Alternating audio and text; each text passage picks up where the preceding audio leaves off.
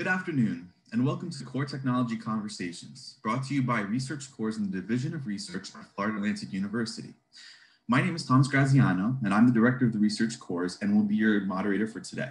Research Cores are federally compliant, fee-for-service, shared resources that provide access to instruments, technologies, as well as expert consultation and other services to scientific and clinical investigators.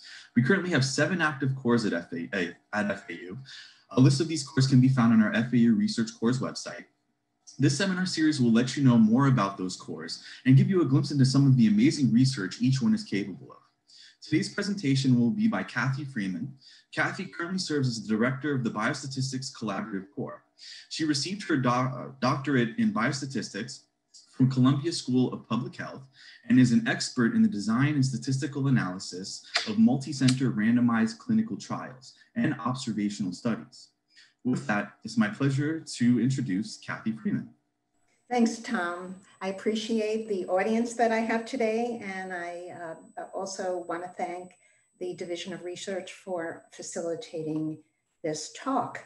Okay, I'm going to be talking about clinical trials in the eras of the AIDS epidemics, the opioid epidemics, and certainly more currently the COVID pandemic. Slide 2, please.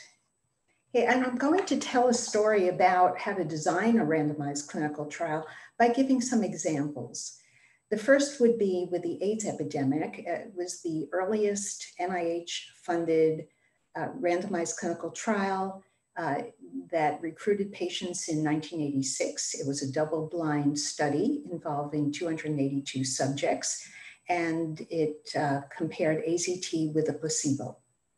The second is a study that my esteemed colleague, Dr. Heather Howard from the College of Design and Social Inquiry, and I had gotten together. It's called a cluster randomized design, and it compares peer support specialists trained in shared decision-making and their help and care for pregnant women with opioid use disorder.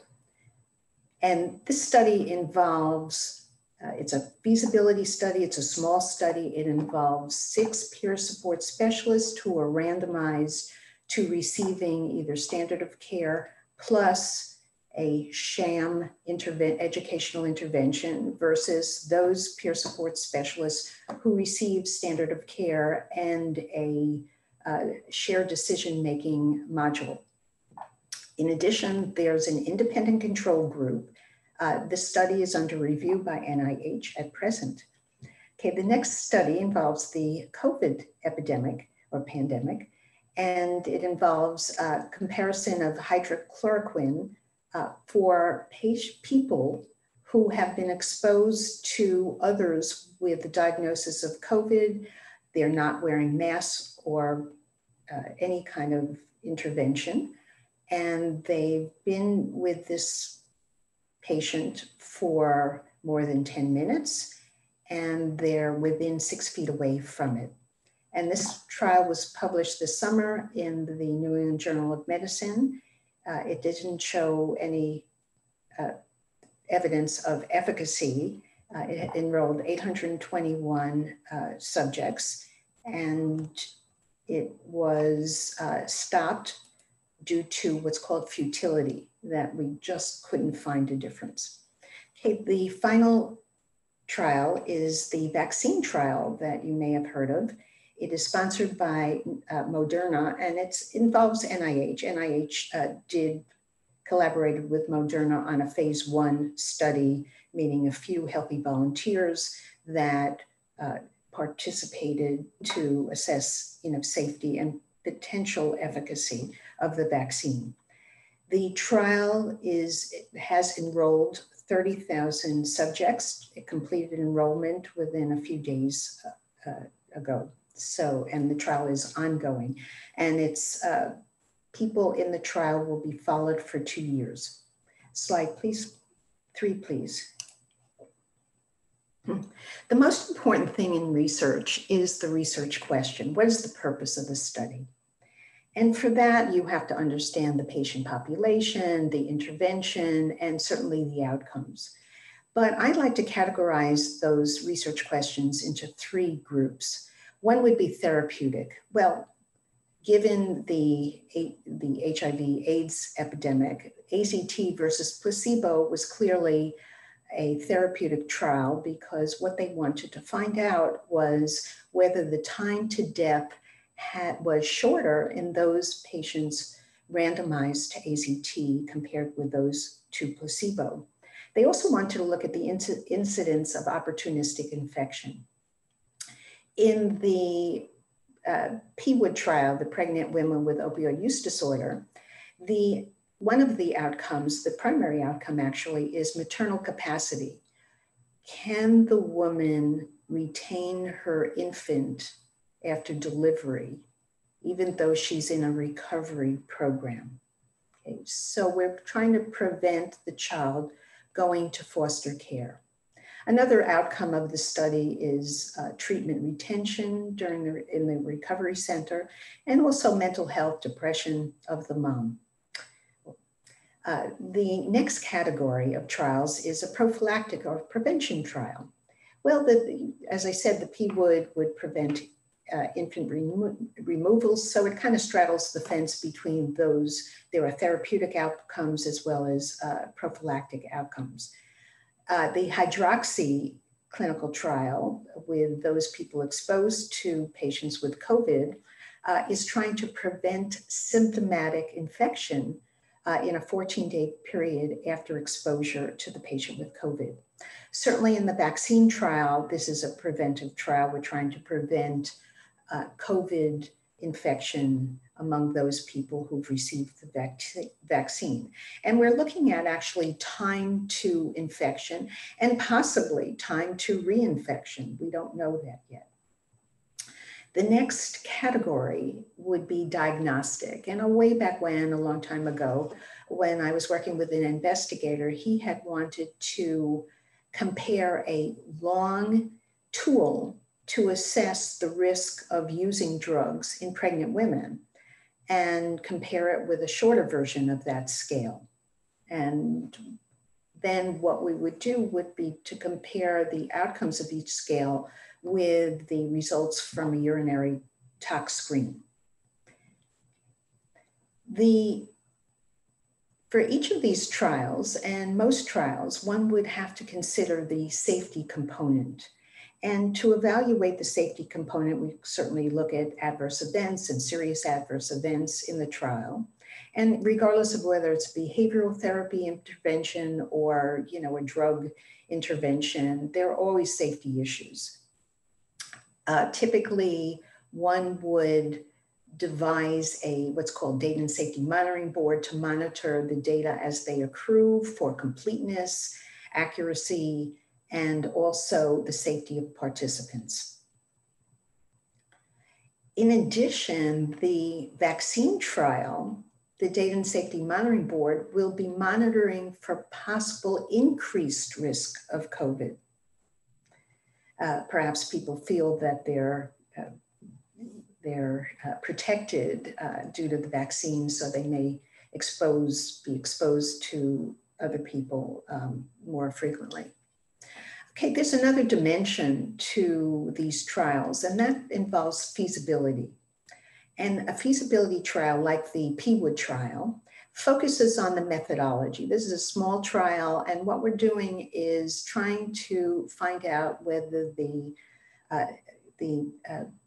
specialists, the peer support specialists, are adhering to the kind of rules that were set down. I hate to use rules, it's too severe a word, but the guidelines for caring for women who are pregnant, who have an opioid use disorder.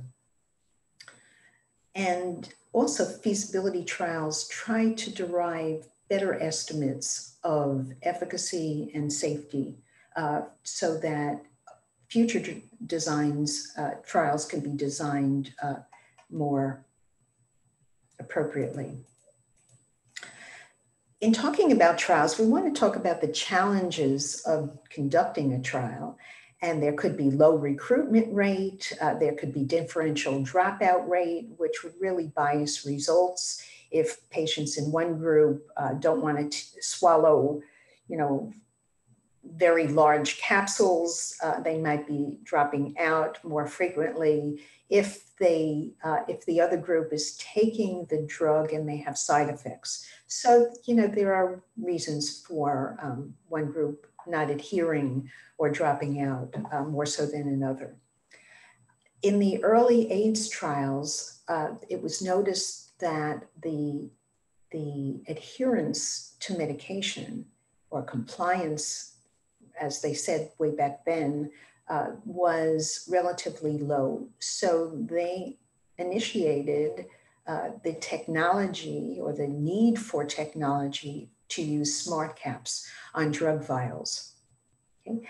You could also have bias in a study when a trial recruits patients or people from social media outreach, such as what was done in the hydroxy trial. Slide 4, please. Okay, so the other thing is, once we get the purpose of the study, we want to talk about the treatment and how it's administered. So we have an intervention, we define the intervention, we define the control group, and we define the regimen at which the treatment is provided. For the AZT AIDS trial, its tablets were provided by mouth, were to be taken by mouth once every 4 hours for 24 weeks, and hence issues related to compliance or adherence. In the vaccine trial, one would have an injection at day 1 and also day 29, and those people are followed for 2 years. Now, a consideration in writing or drafting a treatment section would be, are concomitant treatments allowed in the study? In the HIV trials, people were very, very desperate, and they went to homeopathic medicines and herbal medicines, and some were working more in a palliative way, but some had antagonistic interactions with the drug on the trial. So therefore, one would have to really specify what treatments are allowable. Another consideration is it possible to mask the formulation of the drug, either using a placebo control or in a behavioral health, it's almost near impossible. However, there could be a rater, like I've been involved with speech therapy trials where independent raters are listening to the speech of patients with Parkinson's disease and determining how clear the words are. Contamination is a concern. We have that possibility in the PWOOD trial, and that's why we chose to include an independent control group. And that control group will allow us to look at the actual response to the care that a peer support specialist would give a pregnant woman who's in a recovery center. And that recovery center is, 50 miles away from the recovery center that's in which the randomized clinical trial is conducted. So the randomized clinical trial has both arms, those peer support specialists with and without the intervention. And by chance, the knowledge from the shared decision-making could spin off or contaminate the treatment provided by those peer support specialists who are not, who are in the control group. Okay.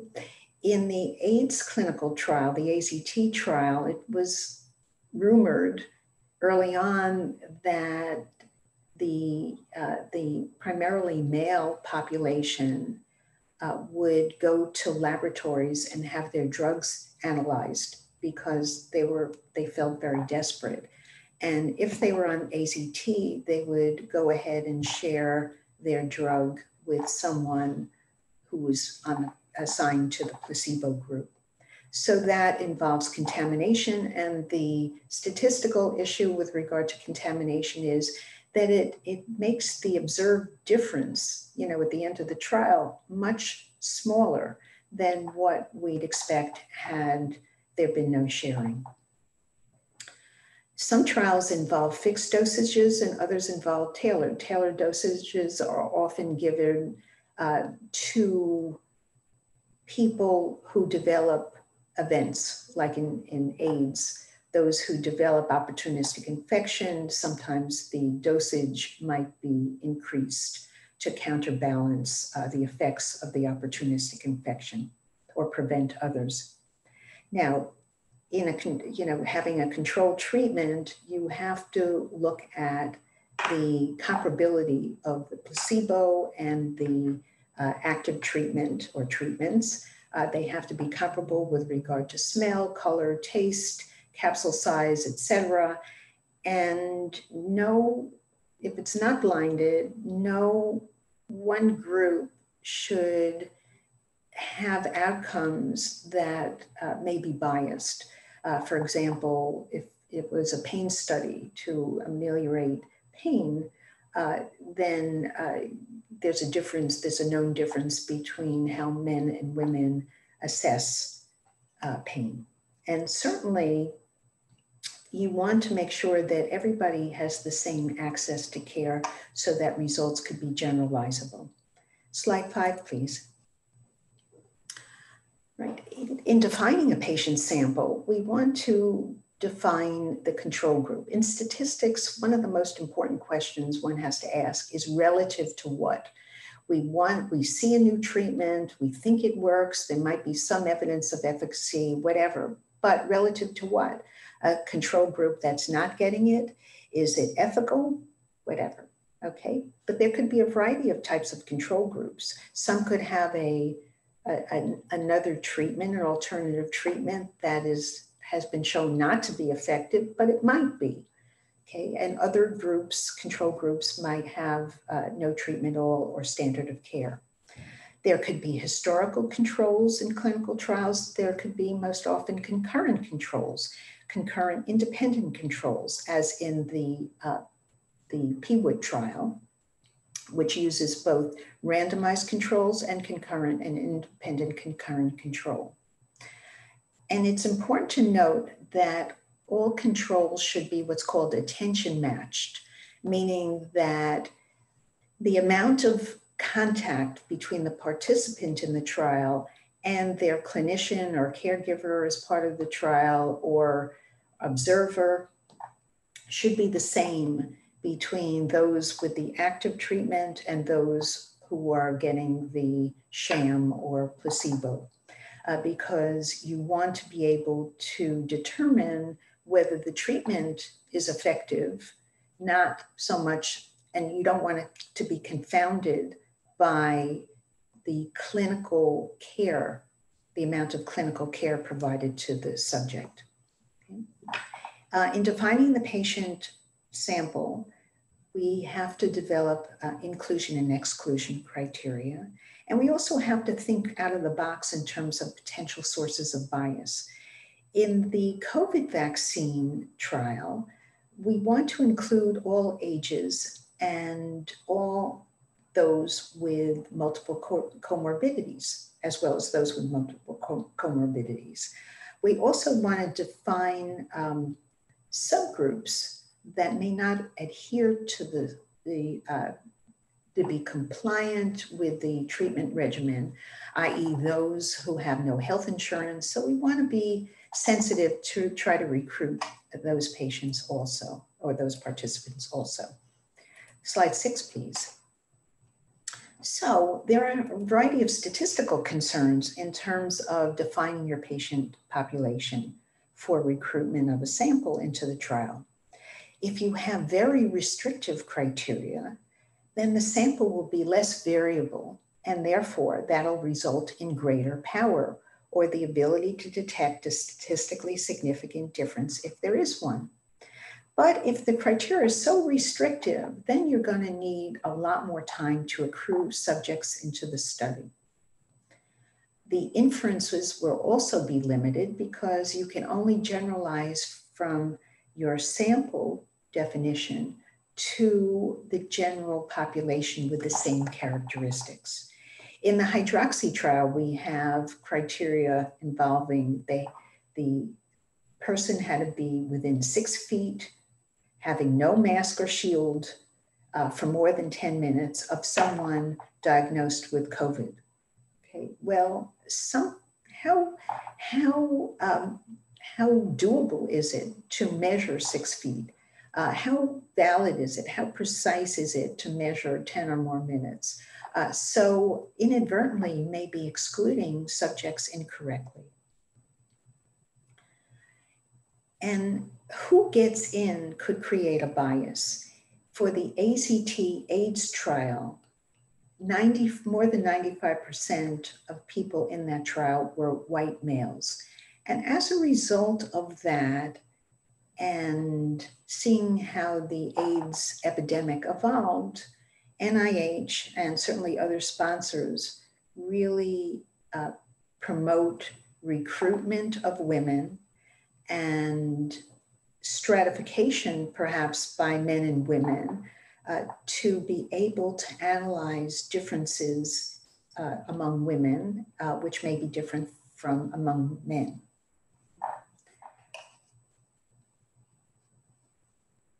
There might be certainly obvious criteria with regard to defining the patient sample, such as the PWOOD trial. They're women of childbearing age who happen to be pregnant, and they're women of a particular age. So that really defines them quite well.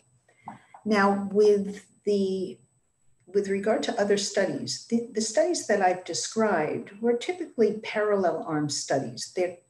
They're prospective, randomized studies. But given that, there are other variations on this theme, and one of which is called a factorial design, which basically is a parallel arm design with more than 2 arms. So for example, if you have 2 treatments, and in the HIV/AIDS world, after AZT, there were other drugs that looked promising, and the people who were designing trials, of which I was one of, were talking about using cocktails, combination of different drugs. So there could be drug A and drug B, and a factorial design would include, with those 2 treatments, would include one arm that included both treatment A and B, one arm that included treatment A only, and then another with B only, and another with standard of care. Now, the value of this kind of study design is that you can test for what's called an interaction effect. And that means that given the combination of A and B, you can determine whether the combination had either a synergistic, a good effect, or an antagonistic effect, a bad effect, above and beyond what you'd expect by giving treatment A alone or treatment B alone. Okay. Then through the HIV/AIDS epidemic, we have what's called a pragmatic trial that came to the forefront because AIDS activists wanted more, and rightly so, more patients of different backgrounds to be included in trials. So what they did was talk about parallel tracks whereby the physician and the patient decide what regimen and what treatment the patient should be on. Now, in the AZT trial, NIH funded just a select number of centers, academic medical centers, to conduct these trials. And people around those academic medical centers were a fairly homogeneous group. They typically came from urban areas and, were, as I said, primarily white males. So opening this up really tries to include other people with other characteristics. And then finally, with regard to a selection of study designs, there's the cluster randomized trial, of which PWOOD is an example.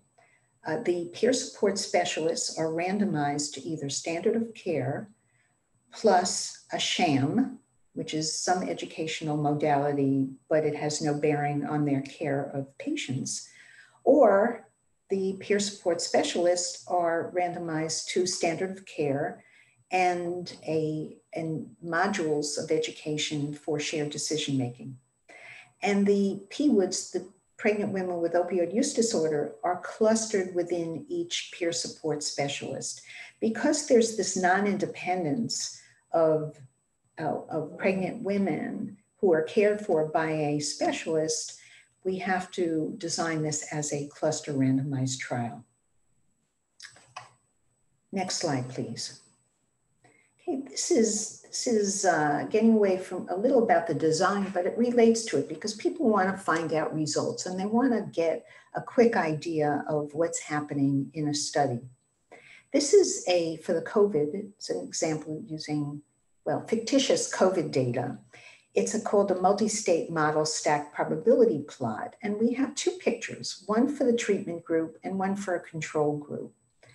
And basically what these little pictures do is present the relative proportion or the probability that patients who, in this case, enter a hospital with a diagnosis of COVID and are followed for a month. And we want to see at each day what the distribution of outcomes is. And in this case, the outcomes are all dichotomous. They're either, alive or not.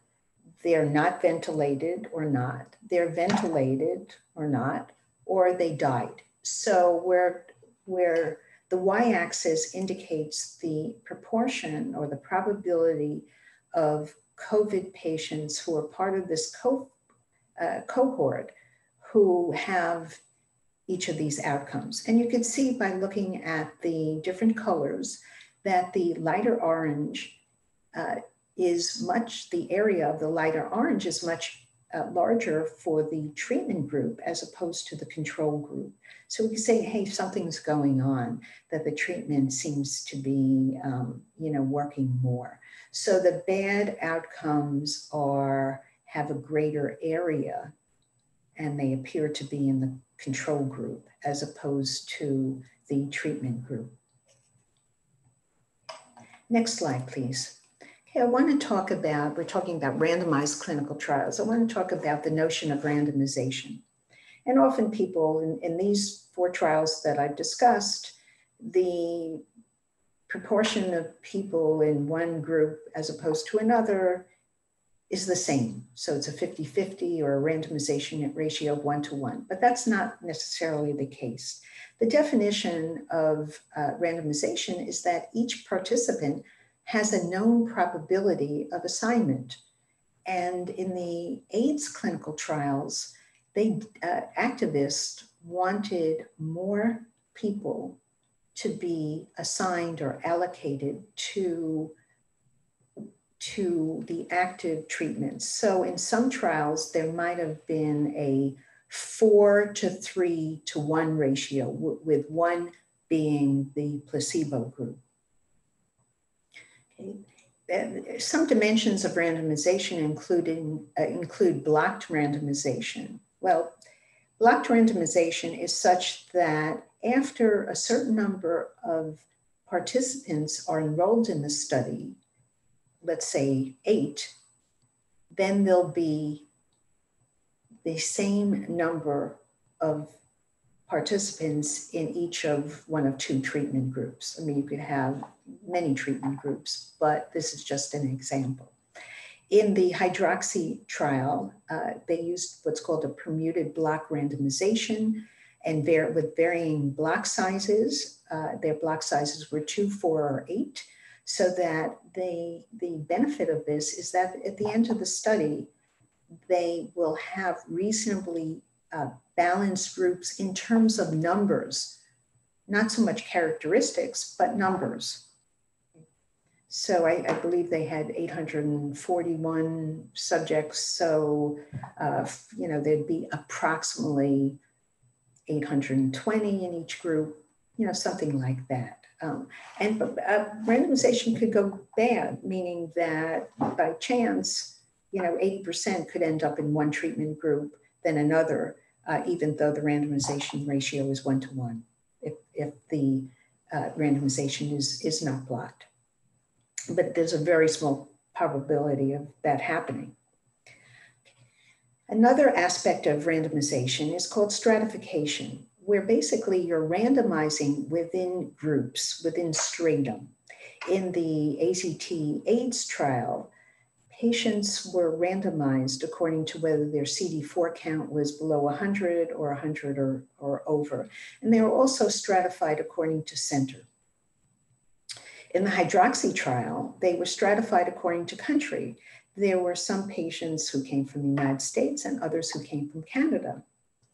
In the vaccine trial that's ongoing now, there are 3 stratum: those who are under 65 with comorbidities, those under 65 without comorbidities, and those over 65 or 65 and over with or without comorbidities. So those 3 stratum, participants are randomized within each of those 3 stratum, so that at the end of the study, we could actually, it would be valid to analyze treatment effects within each of these stratum. And also what they did was a very smart thing. They specified that no one stratum should have less than 25% of the total number or more than 40%. So you want relatively even distributions of patients assigned in each of these 3 stratum. Random numbers can come from a random number table, or I've done, used computer programs to generate random number assignments for randomization envelopes. It could also be done centrally, whereby the randomization scheme is given to either a pharmacist or an administrative central body who you would call up or go on the computer and they generate a random number assignment to that participant. Now, one of the benefits of randomization is that it avoids subjective selection bias. And people don't realize that if they were to assign people to different groups, that type of bias may creep in. So randomization does away with that. It also attempts to balance the groups for characteristics, given large sample size. Well, certainly 30,000 is a large sample size, but they're balancing them characteristics for both known and unknown characteristics. Next slide, please.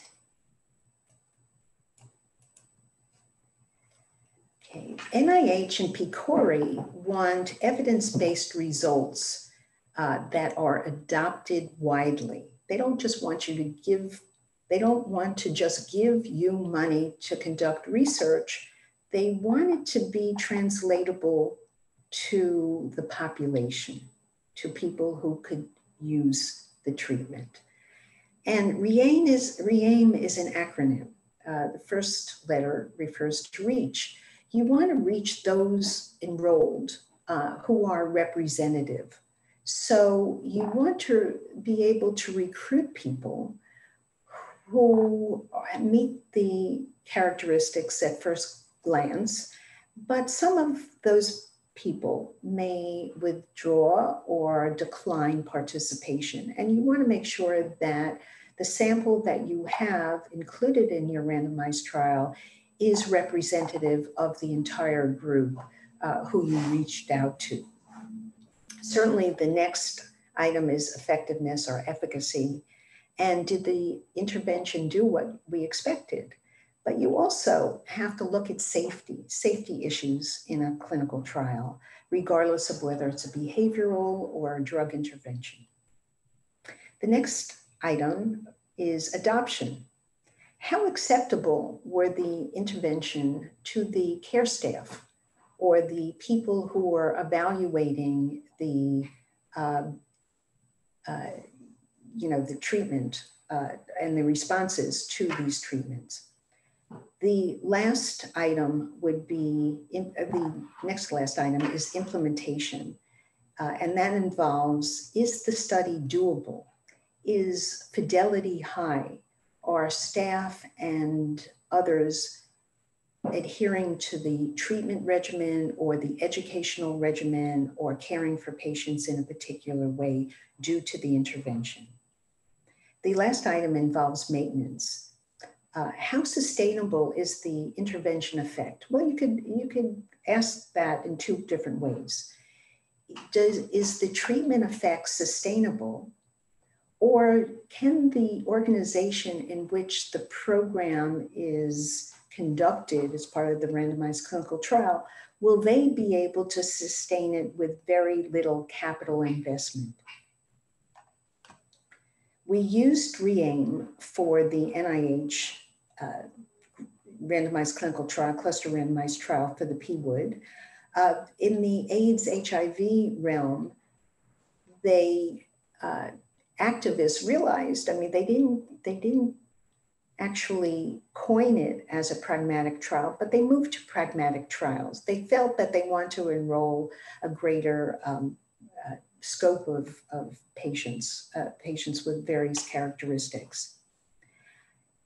In the COVID trial, there has been a few studies, a few surveys, one of which we're doing here, with regard to how willing the public is in adopting or taking the vaccine. How willing are they to take the vaccine? Next slide, please. I want to go over briefly the phases in testing new drugs in the US. There are preclinical testing, which are done in animals or cells or whatever, or simulations.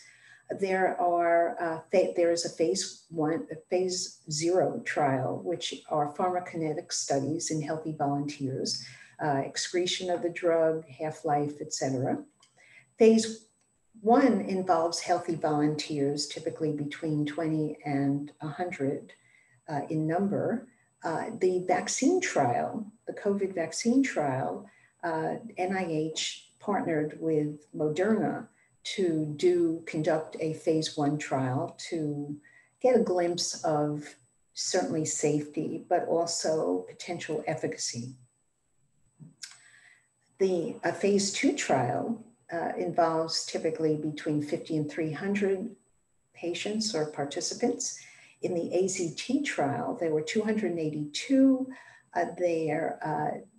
The AZT certainly provided some suggestion of efficacy. Actually, they stopped the trial early because patients on AZT were living a median of 4 months longer than those on in the control or placebo group.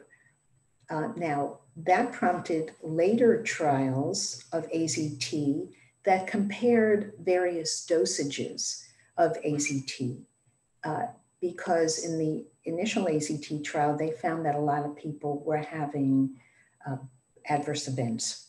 Okay. In a phase 3 study, it's really looking for effectiveness and safety versus a standard, if there is one.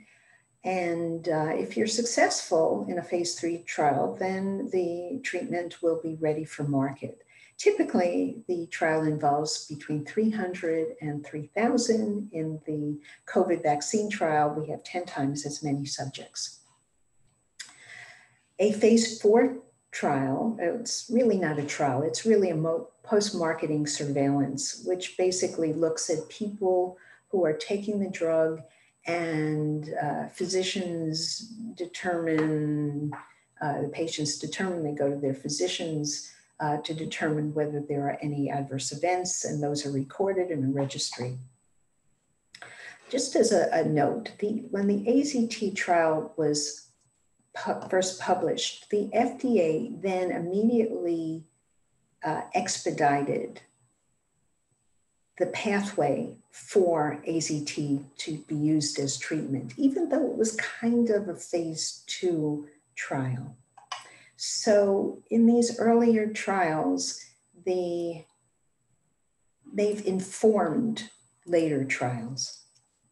Okay, I want to talk briefly about determining sample size and biostatistics consideration. Another way of saying determining sample size would be to conduct what's called a power analysis. First of all, there is no one formula to use to determine the appropriate number of subjects to be recruited for your clinical trial. You need to know, and I need to know as a biostatistician, what the design is, and certainly I would want to contribute to the design in terms of perhaps, confounding factors. The design could be a test of difference, association, or equivalence. You would want to define the outcome very carefully, because in the HIV/AIDS trial, we're looking at time to death, and that involves a different set of statistical methods to do a power analysis than looking at the incidence of opportunistic infections. Okay, I would sit down with someone and discuss what is the smallest clinically important difference and what is the variability associated with that difference. What's in the literature? In the hydroxy trial, COVID trial, they assumed that those people who were near others with COVID had a 10% risk of getting the disease within 14 days.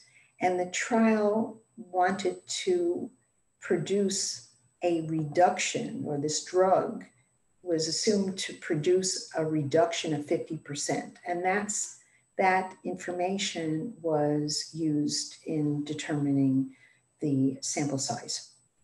In the vaccine trial, they want to protect 60% of the population and no less than 30%. And they assume that based upon information available, that in 6 months, you'd have a 0.75 infection rate, and that 15% would be excluded. There would be an attrition rate of 15%, and that would have to be factored into the power analysis. And that attrition rate could be due to people taking the first injection and not doing well, or having a sore arm or whatever, and not wanting to go back for the second one. Okay, also in performing a power analysis, you need to know the alpha error, or the probability of stating that there's a difference, but when there really is no difference, so you're making an error, or the beta error, which is the probability of failing to come up with to detect an important difference when there really is one. Okay, the sample size also depends upon how many outcomes you have in your study, and also having multiple time points. In the AZ trial, they also did analyses on a subset of data of participants who had CD4 counts below 100. And that would impact on analyses. Why? Because the more analyses that you do, you're increasing the chance of coming up with false positive findings. You want to guard against that, so you have to make it more difficult to find a difference. Hence, you increase the sample size. Slide 13, please. Okay, it also, sample size also depends upon the number and the methodology used for conducting interim analyses. And the randomization ratio, once you deviate more from a 1-to-1 randomization ratio, you need a larger sample size. And certainly the variability in your sample. In the vaccine trial, they want to do a per protocol analysis, which means that they're only going to look at people who have taken both injections of the drug. Okay. as opposed to an intention to treat analysis where you're analyzing everybody as they're allocated, regardless of the amount of drug that they've received. Slide 14, please. There are resources for helping you write randomized clinical trial protocols and for reporting results. The SPIRIT basically list or statement lists the components that should be included in the clinical trial protocol, and the consort provides what components should be included in reporting randomized trials. The consort came first, and basically the SPIRIT, in a sense, mirrors the consort. So next slide, please. And I just want to say that randomized clinical trial is the gold standard of study designs. And if you think that the Biostatistics Collaborative Core just deals in randomized clinical trials or studies, there are many other examples that I have that may or may not involve health, and some of which are surveys involving perhaps, for example, the COVID vaccine priorities, another survey involving families with a child on the autism spectrum, the opioid use and pregnancy medical care survey went out to obstetricians and gynecologists in terms of, how they're providing care to women with opioid use disorder. Surveys of women at high risk for breast cancer. Longitudinal studies involve trends in South Florida shark concentrations, also an epidemiologic study of toxins emanating from Lake Okeechobee, a health economic study with regard to factors predictive of continuing conversion of Medicaid providers from paper healthcare records to an electronic format. And also we're doing a relationship between that factor and incidence of COVID cases and deaths. And certainly for Florida Atlantic University, factors predicted of academic research success.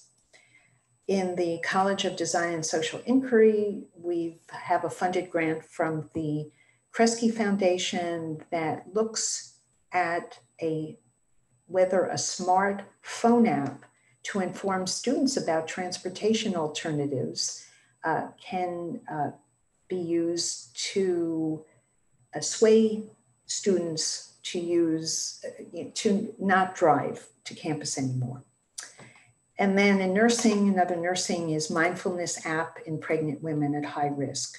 So if you have any idea for research studies at any phase, whether it's the embryonic phase of thinking about a question or seeing anecdotal data that would prompt a research question, or you've went ahead and collected data, please contact me. I'd be happy to help with any of your research needs. The Biostatistics Core is there for all your statistical needs, your design, epidemiologic, whatever, and we're really happy to help.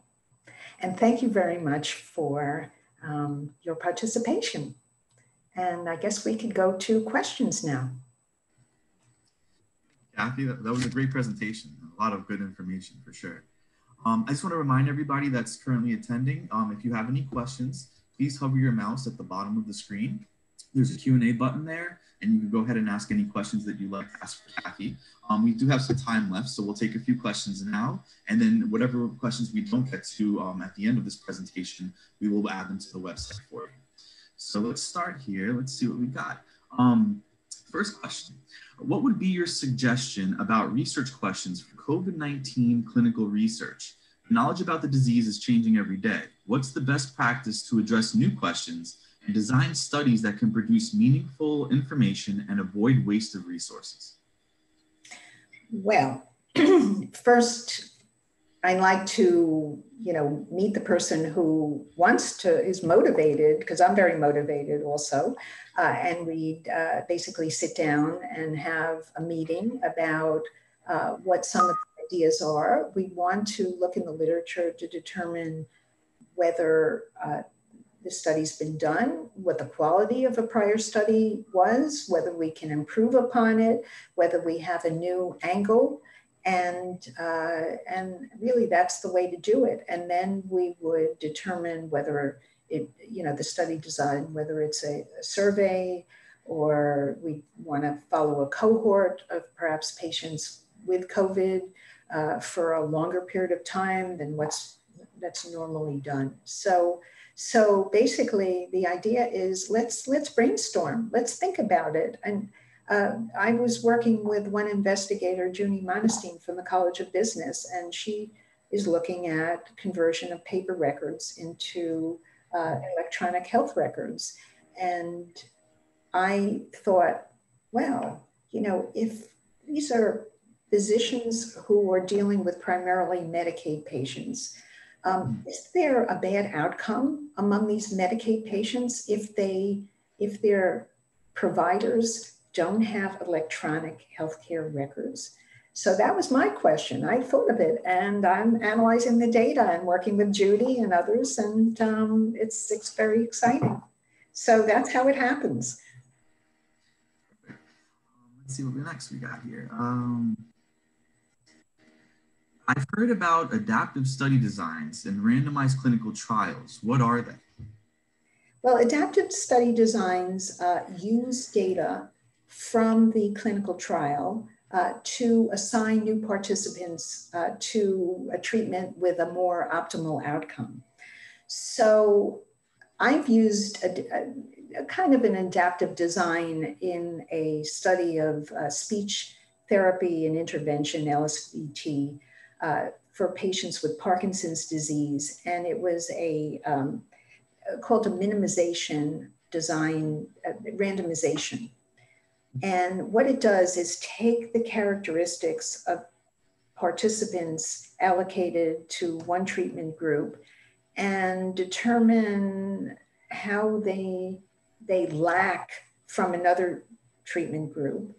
And then what you're doing is putting a new patient who has characteristics that would compensate in one group into that group. So you're better balancing the group. There are other examples with regard to adaptive design, such as what's called the play the winner, whereby the first patient is randomized to treatment A and as opposed to treatment B. And that patient is followed until it's determined whether they have a very successful outcome, they won, or a failure. If they have a successful outcome, then the next participant is assigned to that successful outcome treatment. And that goes on sequentially until the next or a patient in the future fails, in which case then the next patient in the queue gets assigned to the alternative treatment. Now, the disadvantage of that is that the outcome has to be a dichotomous outcome, meaning success or failure, win or lose. And it has to be observed in a relatively short period of time. So if you have a disease outcome that takes a long time to observe, then this is not the design for you. There are other types of, actually in clinical trials, when we look at interim analyses, in a sense, we are doing an adaptive design because we are looking at the data, say at 35% after patients are entered, and then we're deciding whether to continue or not. Okay, we're deciding whether more patients should be randomized in this study or not. And then if the trial is to continue, we would go to another point in the trial and decide whether to stop the trial early or continue to the final sample size. Now, the advantages of an adaptive design are that the expected sample size is lower than a traditional randomized design. Well, if you have to recruit fewer subjects on average, then it's more cost effective and fewer patients are exposed to a less optimal treatment. So it's more ethically acceptable, palatable. Okay. And let's see, I think we have time for one more. You mentioned if someone had any ideas for the core or anything like that, someone wanted to know, do researchers need funds available for initial consultations to determine study design? Absolutely not. Okay, all right, perfect. So what we would do is sit down, because I want to encourage you to come see me, and then we'd scope out your project, and then we would see whether it was related to a grant application, in which case there's absolutely no charge to you, as long as we negotiate what the biostatistics contribution will be in the grant application itself. Sounds great. I think we're hitting the mark here. So I'll take any other questions that are remaining and we'll answer those and add them to the website. And with that, we're done here. That was a great presentation. I'd like to thank you very much. Thank you very much. I'd be happy to answer anybody's questions. Just email me and I'll be in touch. Perfect. Well, thank you. Everyone, and everyone have a great day. Bye.